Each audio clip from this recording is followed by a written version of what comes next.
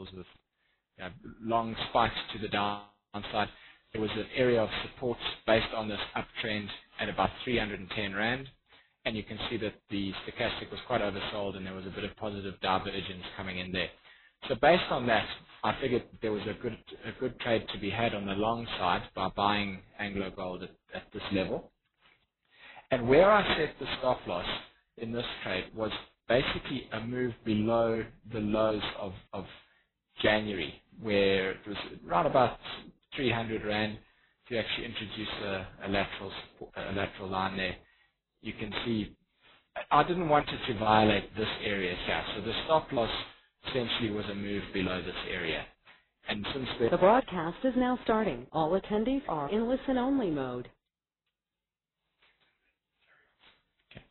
The stock's moved up quite nicely subsequently, and it seems to be working. And right now I'm looking for it to move basically back up to the 350 Rand area, where there's quite a big level of overhead resistance, and I'll take profits at that area. So that was where I set the stop loss on this one. In terms of the amount to risk on a trade, I'm looking at it at 2% of your equity. Now, what you would need to do is calculate the difference between where you enter the trade and where your stop loss is, and work out how much that is as a movement on each share, and then divide that number into 2% of your total trading equity to figure out what quantity of shares or CFDs or single stock futures you can afford to buy. I always use 2% as a rough rule of thumb. If you read any of the Market Wizards books, you'll find that typically all the really successful traders over time tend to use 2% as a maximum risk. A couple of guys use a little bit more, but generally speaking, that's considered to be quite risky. Now, if you have a look at another example of another recent trade that I did, this is Naspers that I've got here now. And this one didn't work out, unfortunately. The stop loss actually had to be executed on this. I noticed there was a level of uptrend support going back over a couple of months there, and the stock typically had been very, very strong over recent months. Any sell-off in the market, we noticed, Naspers wouldn't stay down for very long. Quickly, the buyers would come in and take the share price higher. And recently, I saw the stock move down to around about 380 Rand, this area over here. You see the stock was becoming somewhat oversold at that stage. And figured that there was a good trade to be had on the long side. Unfortunately, to my detriment, the CEO of Naspers, of Tencent, came out the following day and said that they were expecting growth in Tencent's revenues to slow down in coming years. So the stock took a big dive to the downside the following day. And it basically gapped down below this trend line, and I needed to execute a stop loss here. Unfortunately, this stock actually got sold down very heavily the day after. So my stop loss, whilst it was to move just below this uptrend, the stop loss actually didn't quite catch me there. I had ended up selling a bit lower down than where I would have ideally wanted to, and lost a bit more than the 2%, which was my set risk in the case of this trade. That happens sometimes, but the point is you have to execute your stop loss. And what you can see subsequently is that the technical damage that has been done to Naspers has actually been quite significant. The stock hasn't managed to regain that trend line. It bounced back up to the underside of the trend line and to the underside of the moving averages over here, the 50-day moving average, and the stock subsequently started to drift lower again. So in this case, I would expect that this share price might remain under a little bit of pressure because of the technical damage that has been done. And the stop loss certainly did save you from further losses in this case. Another one that I've got where the stop loss had to be executed recently was a trade on Anglo Platinum. And I did this trade on the Traders Corner TV show a little while ago. Essentially, I noticed there was an uptrend over there coming in around about 700 Rand on the share price. And there was also an area that had previously been overhead resistance. You can notice there and there and there and there. Many times the stock had battled to break above that resistance. It eventually broke above it and pulled back to retest this trend line of what was previously resistance became an area of support. Now I had a double support area. I had an uptrend and I had this overhead resistance line which had become support. So, and there were whole congestion of moving averages in this area around about 700. The stock was also oversold if you have a look at the stochastic. So I figured at 700 Rand, that would probably be a decent area to be buying Anglo Platinum. And there was even a reversal candle to confirm that, that the buyers seemed to be interested. But quite quickly thereafter, the stock broke down below the support area that I had identified as a good entry point for the trade. And you can see what happened subsequently. The share actually moved quite a lot lower. It went from 700 down to 650 Rand. So it dropped another 10% after the stop loss had been triggered. And but I was quite glad that the stop loss saved me in that case, because there was a lot more downside and could have lost a lot more money had I not executed a stop loss in this case. So those are examples of how I use a stop loss. Typically, it's technical analysis based. I'll look for an area where I feel a high probability trade can be entered based on support lines, moving averages, momentum indicators confirming the trade. And if the stock trades below that area of support, well, then the stop loss has to be triggered.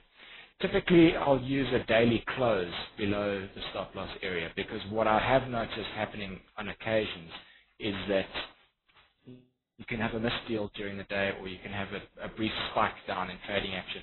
I'll bring up a chart of BHP Bulletin here to illustrate the point of something that actually happened recently, and it was quite unfortunate for those people who had automated stop losses on the stock. But if you zoom in over here, have a look. In late February, the stock had been drifting back. The stock had been pulling back, and have a look at this candle over here. I'll zoom in on it a little bit more just to make it even more apparent. Look at that massive spike to the downside. The stock dropped about 12 Rand on a single trade. Somebody had fat fingers in this case and put in the wrong price with a large quantity of shares, and it smashed through all the bids, and we ended up seeing BHP Bulletin dropping by literally 12 Rand in a single trade. And the stock went into intraday auction, etc. But the point is that if you had had an automated stop loss, or you were applying an intraday stop loss on a move like that, you would have been stopped out unnecessarily. And that can be exceptionally frustrating. And it happens from time to time. I've seen it quite a few times in my career. And it doesn't only happen on illiquid stocks. This is BHP Bulletin we're talking about. It's one of the most liquid shares on the market. And we still saw this mistrade happen, which went down. And it would have taken out automated stop losses without a doubt. So for that reason, I like to use an end-of-day close to execute a stop loss rather than intraday movements. Sometimes I've been asked, the problem with that scenario is that you could end up with a daily close which is significantly far away from where your stop loss was. And that is true. I mean, to maybe mitigate that, you could always look at the stock intraday, have a look, see if you think that the trading action really is quite strong below your stop loss level. Then maybe execute half the stop loss during the day and maybe wait for later in the day towards the end of the trading session to perhaps execute the rest of the stop loss. So that's really how I work it.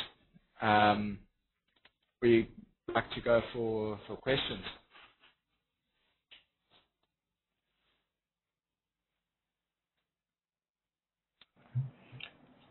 Folks, it's Simon Brown here. Any questions we've got generally around stop losses? Garth has shown us, as is ways of thinking, I think, keep it nice and simple. If you've got questions, obviously welcome to ask, text box, or if you've got audio, if you've got a microphone rather, you can raise your hand and we'll take an audio question.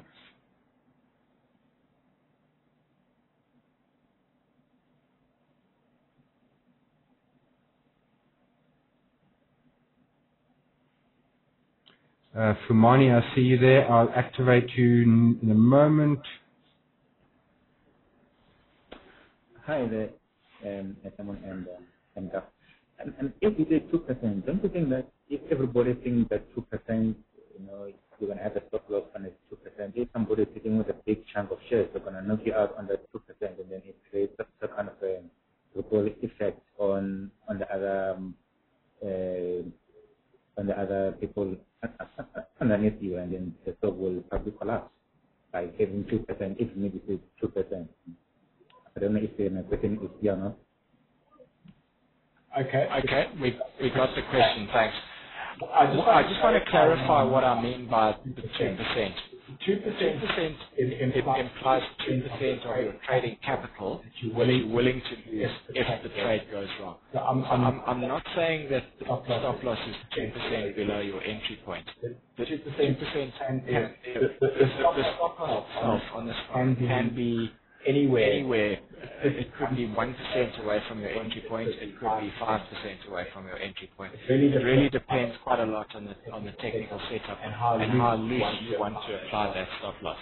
So it doesn't. I'm not saying it's 2% away from your entry point on the share price. I'm saying that a stop loss needs to be relevant to 2% of your trading capital. In other words, if the trade goes wrong and you end up needing to execute the stop loss, the maximum that you lose in a case like that is 10% trading capital. So if you've got a 100,000 rand account, you stand to lose 2,000 rand in one trade should that trade go wrong. Fumani, Simon here again. I'm going to be doing a webinar particularly dedicated to the 2% rule as well, so we will delve into that more. Garth, I got a couple of text questions here from Paul Cress. He's asking if you move in the stop loss as the stock moves. Okay, good question. Typically what you can do is once the stock starts moving in the right direction for you, then you can move the stop loss up to your entry point. In other words, then you eliminate all risk from the trade. And what some people like to even do is then begin to add to the trading position where you actually increase the size of the trade once you notice that it is moving in the right direction. And then you can ratchet that stop loss up to compensate for the risk that you've taken by increasing the position size. That's the process of pyramiding. Also, what I've found works quite well if you want to do a trailing stop loss on a nicely trending share is a 9-day exponential moving average. That can work quite well, and it can keep you in a trade for quite a long time until that moving average breaks. It works particularly well with stocks that trend nicely. Question here from Zafan Prinsloo. I think I've got your name wrong, but the Prinsloo part's right. Apologies. Question is a good one. If you say that you execute end of day, do you sell in the last 15 minutes or in the opening auction the next day? That depends. I'll sometimes look at the way that stock is trading towards the end of the day, and if I can see that it's weak going into the close, then I'll generally execute it that same day towards the end of the trading session. If you really are strict about the end of day close, then what you can do is wait for the next morning to execute that. The trouble is waiting for the first thing the next morning. Sometimes you can have a little bit of a lack of liquidity in the first half an hour of trade, and occasionally you don't get the best pricing. So you need to be a little bit flexible with these things. You know, as much as you need to always execute your stop loss and you have to manage your risk, that's an absolute must with trading. But when it comes to actually executing that stop loss, you need to be a little bit flexible. In my own experience, I've found very often that if your stop loss is violated intraday, quite often it's going to trade there for longer, might trade there the next day again, and may even close below that level. So, you need to apply a little bit of flexibility to it. The point is always execute your stop losses. Don't ignore them. They will save you a lot of pain, and they will help you save your capital in 90% of cases.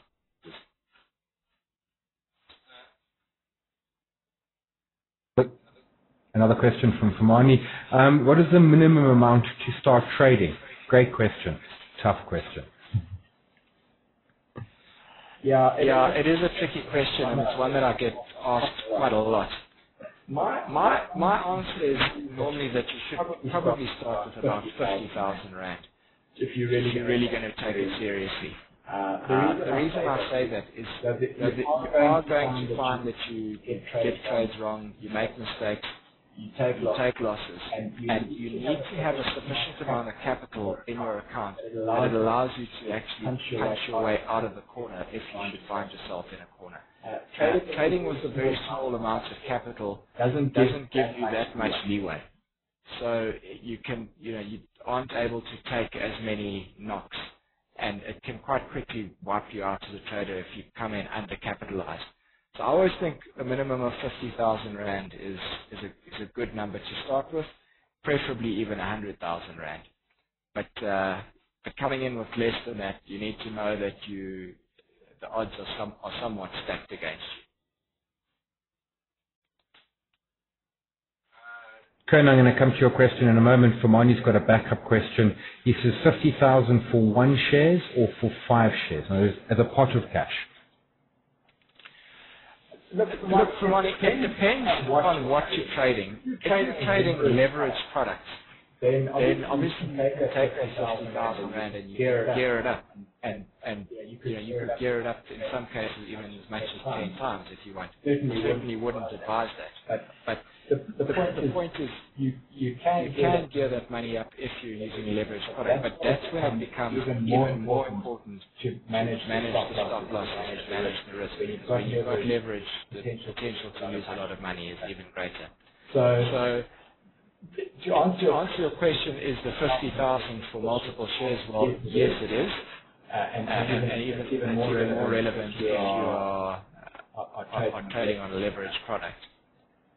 But you can apply that same thinking to underlying shares or to leveraged products. The point is always manage your risk, irrespective of what product you're trading. Justin, I'm going to come to you in a second. The question from Kern, he says, let's say my 2% is 2,500. How do I work out where I need to put my stop loss if I want to buy GOD at 93? Kern, another way around, you would look at 93 Rand and say if my stop loss is at 92, my risk is 1 Rand, therefore 1 Rand into 2.5, I can buy 2,500 shares. So it doesn't tell you where to place the stop loss, it tells you how many to purchase.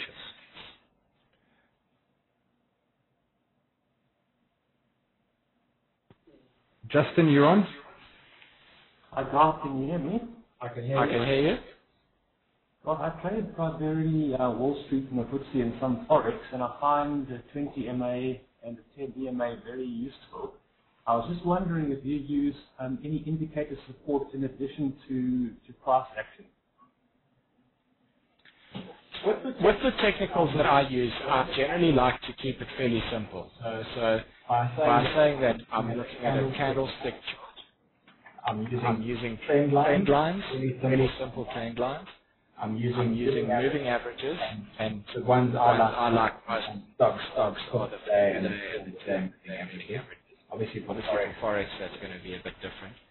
And then I also like to use a momentum indicator, primarily a stochastic oscillator, and occasionally a relative strength index as well. I keep it fairly simple. Those are the indicators that I use the most, and I tend not to complicate it any more than that. My experience has been that from watching other traders in the market and watching other technical analysts who I really rate, they all actually keep it very, very simple. And I think you need to be careful of overcomplicating your technicals. Yeah, there's a whole heap load of possible technical indicators you can use. I mean, if I just drop down the list on my MetaStock here, I'll scroll through them and you can see there's hundreds of indicators that you can use if you want. But my sense is rather use indicators that are popular and are followed by most players in the market. The reason being that technical analysis is to some extent a self-fulfilling thing. And you need to probably look at the same indicators that most of the traders in the market are using, because then you'll find that the self-fulfilling aspect of technical analysis works better. Don't overcomplicate it. Don't use too many indicators. You'll also find that they contradict one another sometimes. Another question from Zafine Prinsloo. Drop me an email. Tell me how to pronounce your name. I hate getting names wrong. If you do a leverage trade, do you use 2% on the underlying price, which would actually be 20% if leveraged 10 times, or the 2% on the actual? Okay, that's similar to the earlier question that we got. It's not 2% of the share price. I'm referring to 2% of your trading capital. Maybe I should put this in an example to make it a bit more clear. I'll bring up the earlier example of Anglo Gold that I've traded recently. I bought the stock at 310 Rand, and I assume I've got 100,000 Rand in my account, and I'm willing to risk 2%. In other words, I'm willing to lose 2,000 Rand if I'm wrong. I have a look at my entry level of 310, and I say that I'm going to stop loss down at 300 Rand. So if the stock trades below 300 Rand, then I'm out. What I need to do is take the 2%, which is 2,000 Rand, divide it by 10 Rand, which is the amount of risk that I'm willing to take on the share itself. 310 minus 310 Rand. And I divide 2,000 Rand by 10 Rand, leaves me with an answer of 200 shares. And that's how many shares I can afford to buy in this case. And if it goes wrong and I lose 2,000 Rand, then I've lost 2% in my trading capital. If it goes right and the stock goes to 350, then it means I've made 40 Rand per share times 200 shares, I make 8,000 Rand. So my risk to reward in a case like that is 4 to 1. In other words, I stand to make 8,000 Rand, I stand to lose 2,000 Rand if I'm wrong. And in essence, you've bought 200 shares, whether you bought the shares or 2 contracts, which would give you 200 shares, same risk, same reward, difference is the outlay. Any more questions, folks? Raise your hands if you've got mic, we can take audio, or if you want to put a text base.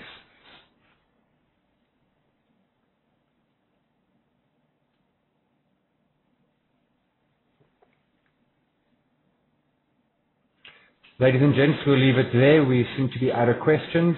I think that one's just coming through again. And this is a brilliant question, and best of luck, Garth.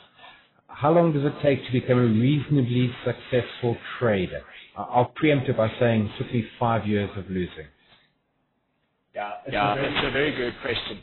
You know, if you read Malcolm Gladwell's book Outliers, he refers there to the 10,000 hour rule. And he says if you want to become professional or consider yourself relatively good at anything, playing chess or trading, whatever, 10,000 hours is a good figure, and typically the amount of time you need to spend dedicated to the cause to become good at something. And I think in trading that's very, very relevant.